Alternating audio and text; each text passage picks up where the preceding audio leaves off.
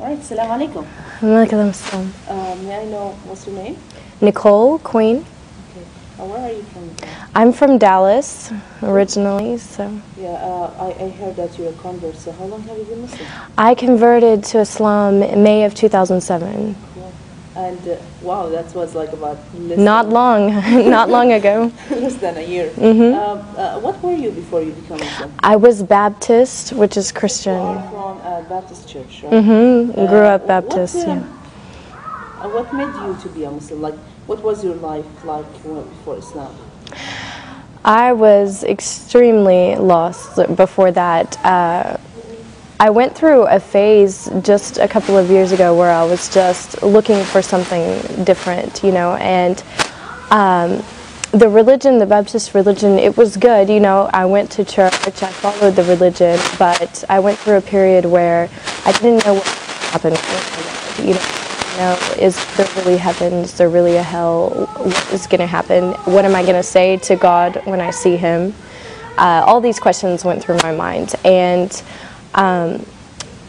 I was drinking, I was doing all of the things like typically an American would do. My work was in nightclubs, photographing. There was a lot of things that I was going through that were just not with God, and I needed something to change. So friends told me about some different lectures on YouTube, and I started taking a look, listening all about Islam, and I became addicted to it. Like, I would stay up until 5 o'clock in the morning on my computer watching lectures about Americans who had converted to Islam and what they were going through, and it seemed like everyone was saying the same things that I was going through and the same things that I felt.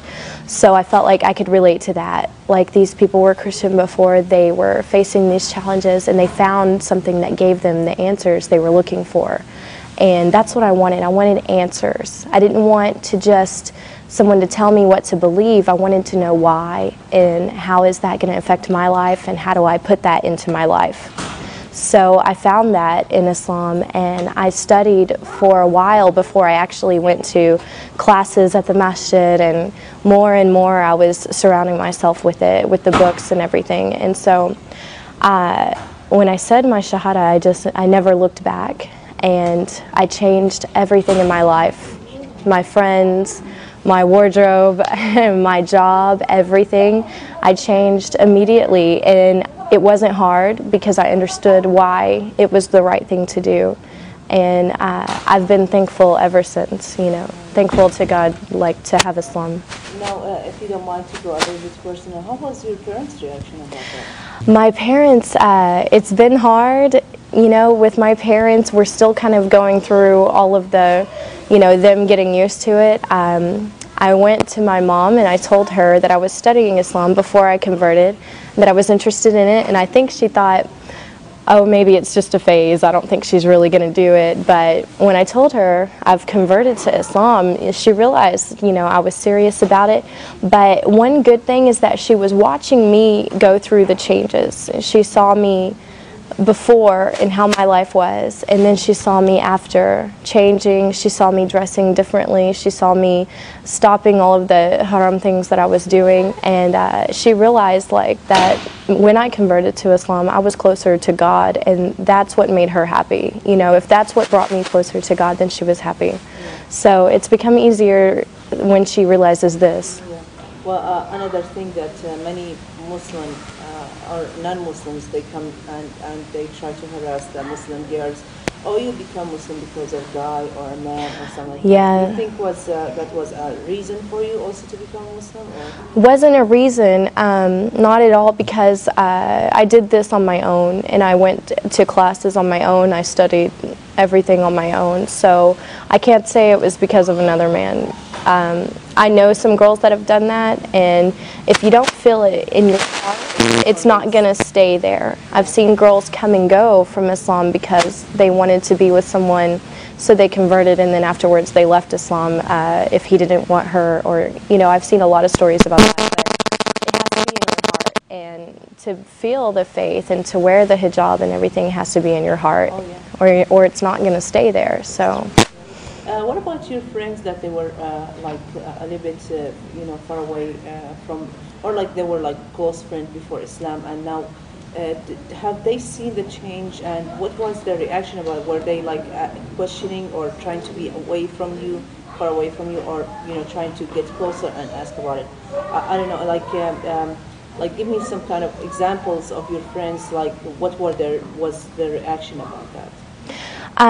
Of course, I had a lot of friends from my previous life, like before I converted, who, always wanting to go out to the clubs and different things at our age, being single and everything. And when they saw me going through the changes, because it didn't happen overnight, it was, I went through transitions of embracing it more and more, and they watched this because I was very open about it with all of my friends, and they saw me less and less because I wasn't in those clubs anymore and I wasn't doing those things. And when I would talk to them about what I was doing with my new life, they kind of felt like, wow, she's moving on with her life and we're still doing the same thing. Also, so that my friends would better understand what I was going through and why I wasn't really around anymore, I wrote a blog about it, put it online, and invited a bunch of people to go on there and read it. And we had lots and lots of girls who weren't following any religion, who were just kind of living their life and doing whatever they wanted. And they went on and they read about my life changes and who I was before and who I was after, and tons and tons of girls who go out and drink went on there and they read this blog and they wrote that they were crying when they read it, that they felt like it touched them, and that they looked at their life and thought, I need to make changes too. So alhamdulillah, the more that I talk to people about what I was before and then after, the more that they look at themselves and think, what, I can do that too. So my friends embraced it like that, and they respected the decision I made. Do you face any of the challenges in front of people, like as an American become Muslim, like finding a job, or like, for example, after you became Muslim, of course you had to quit your job, right? Were you still... I stopped working in the clubs that I was photographing in, and so I had to find something different, a different area. And when I started to wear the hijab, I noticed some changes that I was interviewing more often than normal for jobs, but now that has all kind of been squared away. Honestly, I dress nice, I go to the interview and I show them that I have the skills, I have the experience, I have everything, and I haven't really had a problem with it so far, alhamdulillah. So, but yeah, it's different, as an American, you get a lot of questions, but it just opens up opportunity for dawah. When I go around, even around town, people will stop me and ask me, are you Muslim, because they can tell I'm American, and I just take the time to tell them, yeah, I am, and I tell them why, and it makes them think, wow.